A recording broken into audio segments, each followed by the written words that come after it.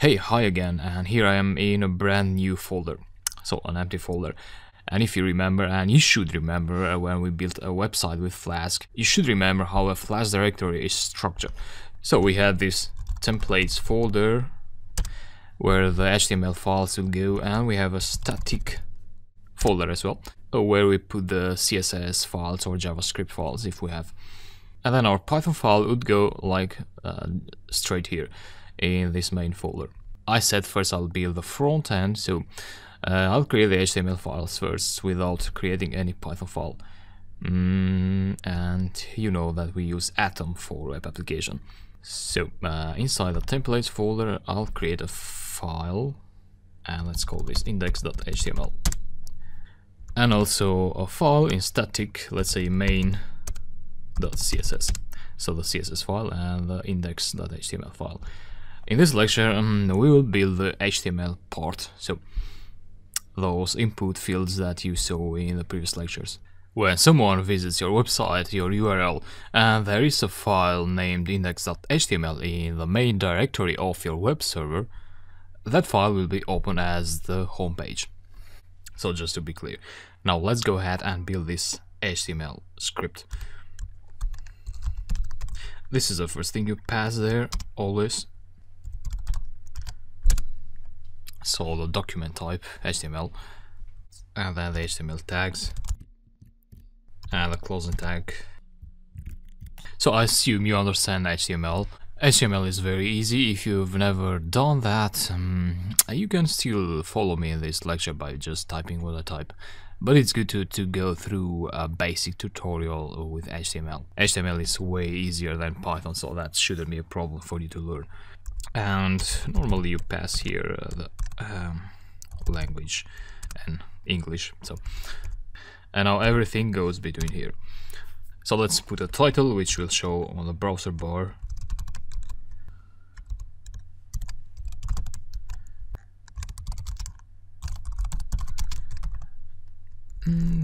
Yep. And then you have the head of your HTML script. There you can put the links to your CSS files or your JavaScript files. So that's what I'm going to do now. So you need to use the link tag. And then I can put here the relative path to my CSS file. So that's how my HTML script will know where to look for CSS styling. And so we are here in index.html. So we need to go one level up. So 2 dots and 1 slash. This means we go one level up, and then we enter the static folder, yeah, and then we access the main.css file. Yeah, that should do it. You need to declare that you're working with a style sheet. And at the moment we have an empty CSS file, so that will not take any effect for now. Our HTML page will be a plain HTML without colors and anything. And yeah, here we are done with the meta part. So now we start writing the part where we'll display the content.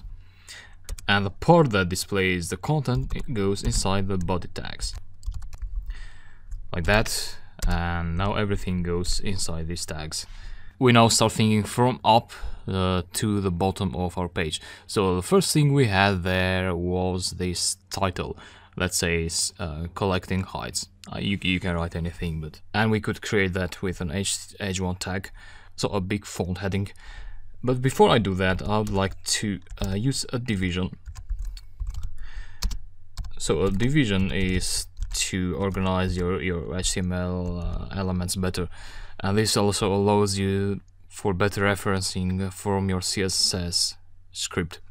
So this division will wrap up the entire container, the entire page.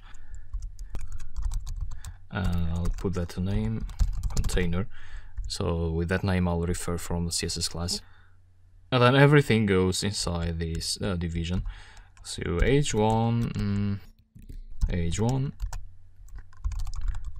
collecting heights, and maybe another heading there with a smaller font, so h3.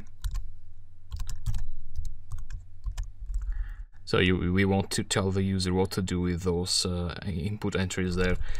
So let's say, please fill the entries to get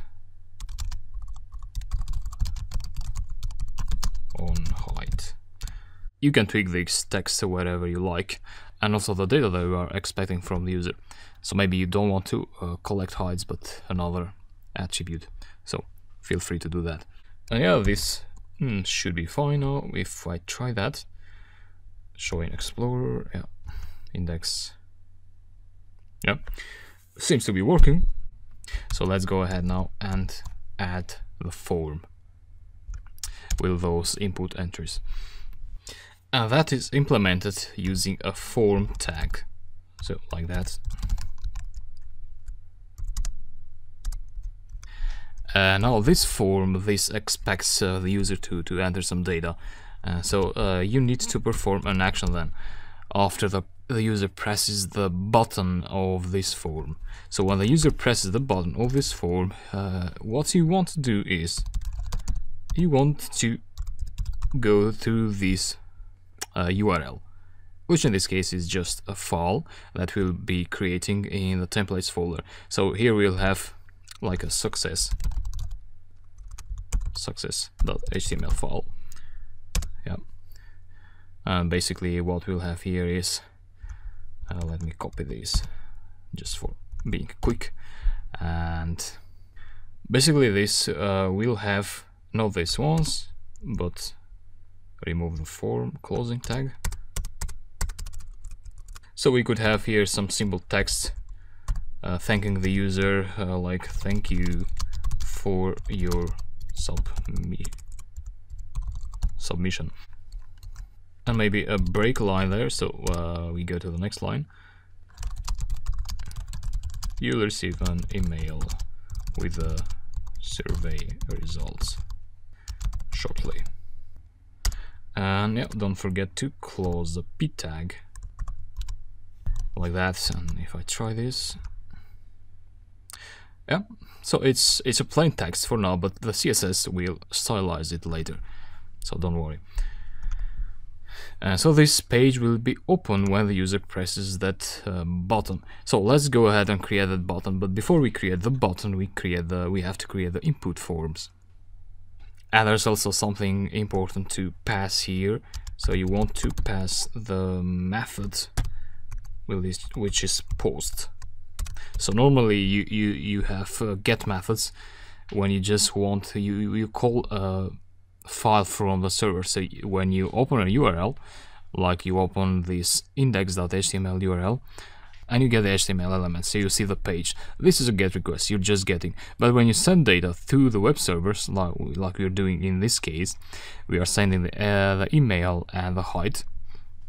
So this is a POST request, and you want to specify that here explicitly. Now, to create those two input forms that we have there, you need to use input tags like that, and you don't have to write an opening tag and a closing tag. You can just go ahead and write everything here, so the attributes of the input tag in here inside these brackets. So that will have a title, and the title is shown when the user holds the cursor in the input for a while, and you want to say something like maybe your email will be safe with us. And then you have something called a placeholder, and that is the default text that the input shows. So let's say enter your email address, and then you have another attribute called type, and that should be email in our case. So type is important because if you could put text here, but if you put email, your input will be able to validate the email address of your user. So it will say if the user has not entered a format that doesn't look like an email, he'll get some pop-up saying that you have to put something that looks like an email. And then you have name, and this is, we can put anything here, email, name, let's say, and this will be used by Python to pull off the email address that the user enters in the input. So with Python you'll say something like give me the value of the input where name is email name is equal to this string. Yeah, basically that's it, and you need to put this to make this a required field, so the user cannot press submit if he hasn't entered this data, and this remains like that. So yeah, basically that's it. If you want to break line so that in the next line you write the next input form, and I'll copy this one here. Put it there, and yeah, let's change this to your data will be safe with us. This has to be enter your height in centimeters, and yeah, we need to change the type here, and you can either put text there or you could put number. Putting text in there would require that you convert that string into an integer or a float in Python when you write a Python script.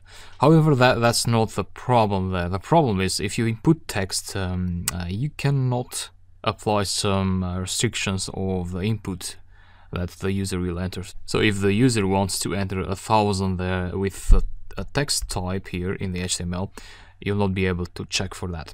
But if you put number, then you can apply some minimum attribute, so you can say don't put anything below 50 centimeters, and also don't put anything above, let's say, 300 centimeters, so that's 3 meters. You can tweak these values to whatever you want.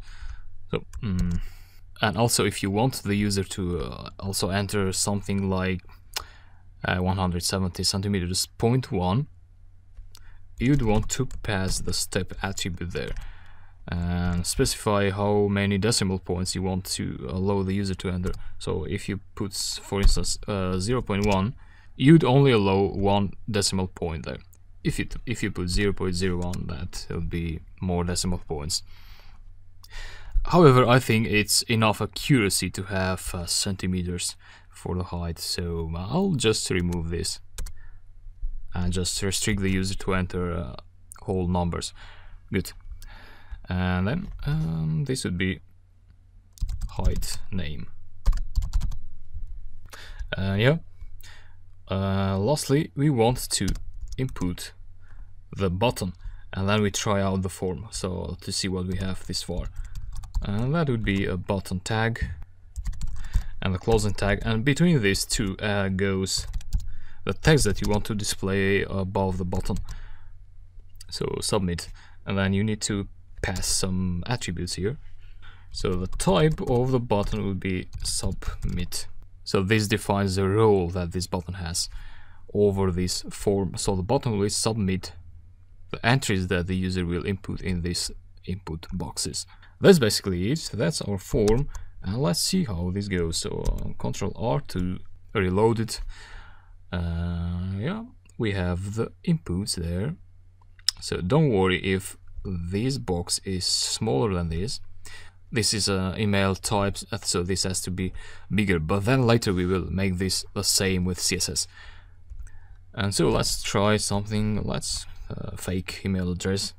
So if you pass something like this, you'd get something like please include an at in the email.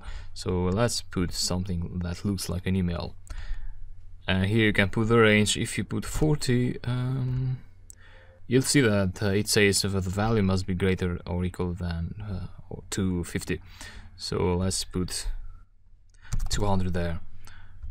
Submit. Yeah, it's working.